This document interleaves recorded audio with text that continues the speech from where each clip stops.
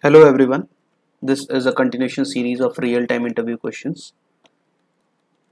So suppose if this question is asked to you that if the title of the browser is same, how are you going to handle that, or what kind of issue would happen, or what kind of execution is going to look like. Okay, so I'll take a very small scenario, and this particular page mock website is there, sourcedemo.com. Okay, I have opened the same page in both the browsers, in both the tabs. Okay, now I want to make sure that our scenario is working even though the tabs are of same page. Okay, so I have actually scanned the module already, and I have created a script as well.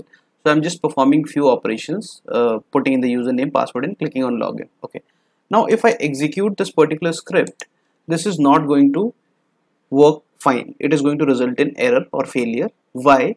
Because it is going to look for the title, and when the same title exists, it does not know which particular tab it is going to perform operation on. So that's why you'll see a very light minute flickering on the top. So it will keep navigating through that, and it will not be able to understand that on which tab I should perform. So hence it will result in error.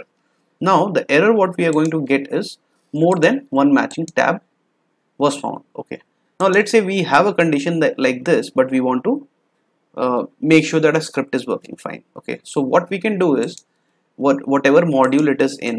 Okay, I'll jump to the module, and here, so let me show you. I have jumped to the module. Okay, now here I clicked on login page, and then I went to properties. Okay, here I have to right click and add a configuration parameter. So I'll click on this, and the configuration parameter what we are going to use is going to be constraint index. Okay, this needs to be used exactly like this, and here I will, let's say, mention 1. Okay, both are login page, and I'll mention 1 here. I've added configuration parameter constraint index, and I'll just save this.